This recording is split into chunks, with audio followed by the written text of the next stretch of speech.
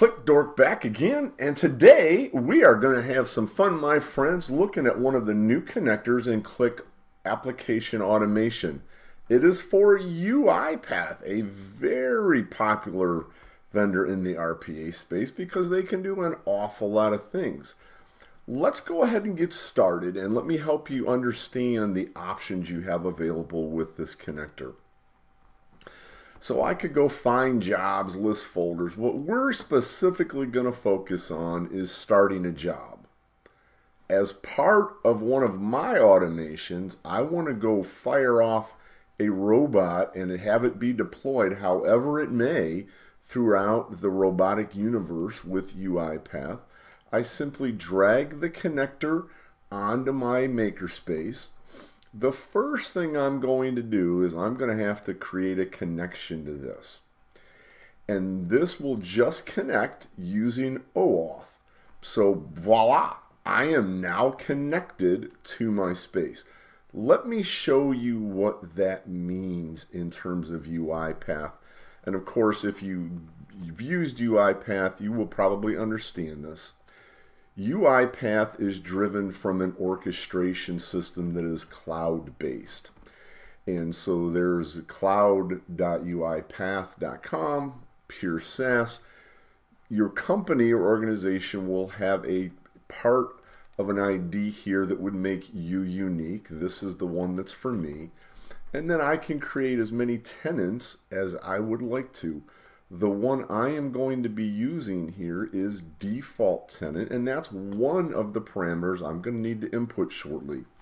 You'll notice here I'm allowed to have as many folders as I would like, and when I'm using the UiPath Studio, I can create my processes and then publish these things, and each one that gets published has a different version number or release number. The one that I'm going to be working with today is going to accept several arguments. If it doesn't have arguments, we'll ignore that when I show you this in a minute. But I did want to have some arguments.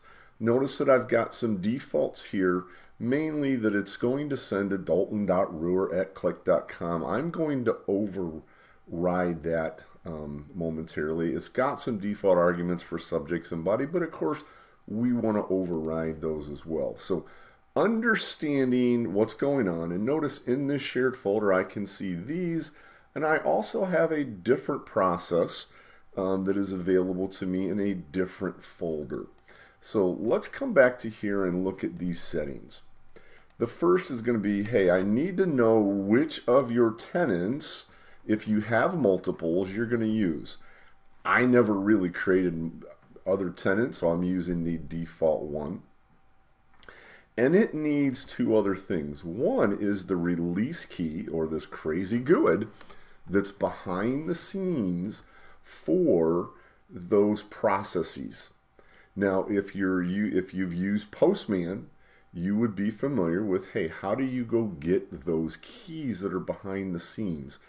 Because they're not just on the screen. Well, the beautiful thing is I don't have to worry about it. Qlik is going to do the work for me.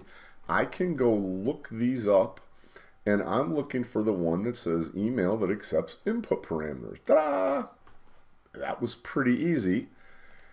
And what folder am I wanting to use this from? I'm looking at it from the shared folder. Once I've selected the process I'm going to run, the folder that I want to run it as part of, all I have to do is input the parameters. I've got two choices. I can add the keys individually, or I can paste the input in a JSON format.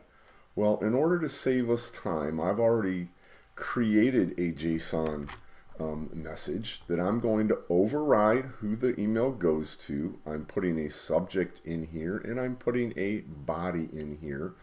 And I can now say run, and it is going to go and run that.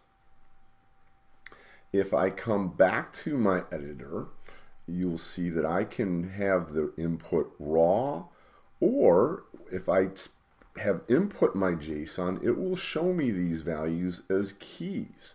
So I can just as easily, if I don't have these and I'm not familiar with JSON, I simply come in and input these parameters that are needed. And of course, I would need to know what parameters are needed for that process. But it's pretty easy. I just come in here and I type them. And it can't get much easier than that. And behind the scenes, what's going to happen is Qlik will actually convert this to the escaped JSON format that is needed for UiPath. And so I put those parameters in manually. Instead of worrying about the JSON, I can run this again. And so that it shows me that this is run. If I go out to my email server, I can do a query. And I see, hey, here's the new one that I use with my JSON format. And I can also see the one that has my new subject line that I just escaped in. So let me go ahead and delete all these emails. So we'll get rid of those. So now we can see that that's gone. And we come back and you got to be thinking, well, gee, that's fantastic, Dalton. But if I'm integrating this with Qlik, the reason that I'm trying to integrate with Qlik is that I want this stuff to be pulled out of my application. I want to pass customer IDs to UiPath. I need to pass account managers' names to UiPath. I need to pass data that is coming from analytics. It's not really that fun for me to automate something that's hard-coded. I need something to be more flexible. Well, I completely understand that. And so I've got an application here. Don't worry about the application. This is just a goofy screen I created to automate email. But basically, I've got some table with some data here where I've got search IDs being pulled from Twitter. I've got a date being pulled from Twitter. I got a search string that was pulled from Twitter. And what I did here was I created a button that is going to execute an action. And it is going to call a specific automation that I've already sent. Notice that it's going to show me these. It's going to call this automation. And what's going to happen here, I've got a number of things here. I don't want to go too much in detail on these because I'm not trying to train you on all of the possible methods.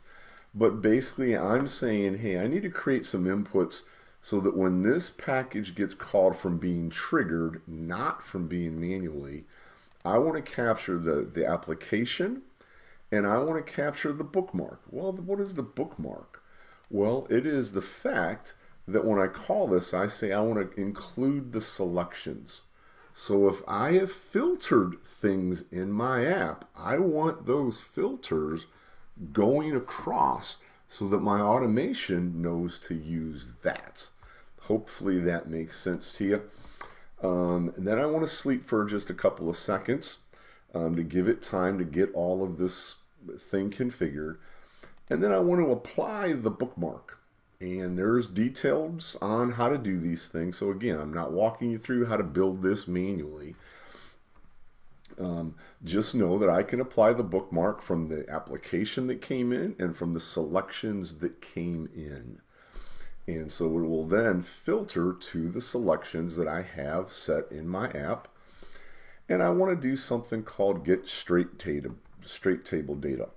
And what this does is I pick the sheet and I pick the object. So this sheet, this object, I want to get data from because this table is where I'm going to be passing the data from. Hopefully that makes sense. Given how many rows are there, it will then iterate through, as you can see here through this iteration, all through however many rows I've got selected, and then I'm going to call a UiPath job again. Now you'll notice, hey, look, I've got default tenant, I've got that same release key, the same process I'm going to run is going to be running out of the shared input folder. I've got the email address. Oh, look, I'm hard coding that email address. But here's what's interesting. I need a subject. Well, I want that subject to be this search ID, right? I don't know that now. I need it. Well, the way that Qlik works for these automations is really slick. I'm calling this. It will iterate through one item at a time. And all I need to do here is say, okay, let me go look at this. Hey, you know what? I've got a search ID. I've got a search created at. I've got a search string. I would like the search ID. And for my body, guess what? I get to do that same thing. I get to say, hey, I'm going to be iterating through. And while I'm doing that, which of these values are out there do I choose? And it just marks, go get these things. So it's going to show me the ID as the subject, and it's going to show me the body as the text. Well, I don't want to press run here. I'm just going to save this. So we're just going to save this instead. I'm going to close this up. And when you close an automation, you're really just seeing the history or what's going on. So I'm going to come back to here. And I'm going to come to my application. I'm going to say I'm done editing. I'm going to press this button, which is now going to invoke my automation with these 3 rows of data. And so when I press that, you'll see it's going to take some time. If I come over here, you'll see it is in the process of running. So I can kind of get input. Once I know that's done, my button is clear again, so it has completed. And if I come over here and I try to look at this process, I can go look at what had occurred. And so it started, it did its sleep, it handled its inputs, it handled blah, blah, blah, blah, blah. If I wanted to walk through, it would show me the items that it walked through so that I can have a complete audit trail of this stuff, which is great. Well, if I go to my email and I ask for the email again, holy smoly, I got 3 items. The subject is the ID, and if I open one of these emails, look, the body is now populated from these fields. So super cool new connector for you. You will have this available. You can pop that in. Again, easy to make the connection. It is going to use OAuth based on who you are within your SaaS tenant and pass that for you. You do not have to worry about all the UiPath APIs or how you would do that manually. And then it's just going to browse for you. What process do you want and what folder do you have in your UiPath that you're going to use it for? I am going to have plenty more videos coming forward in the future showing you much more complex integrations and the reasons why you would integrate. But since this is a brand new connector and some of you may or may not be familiar with this, I wanted to show it to you. And by all means, if you are a Qlik customer already and you are already a UiPath customer as well, feel free to start giving this a go in your application automations. And as always, don't hesitate to reach out to me if you've got any questions as you're trying to make this happen. Have a great day, everybody.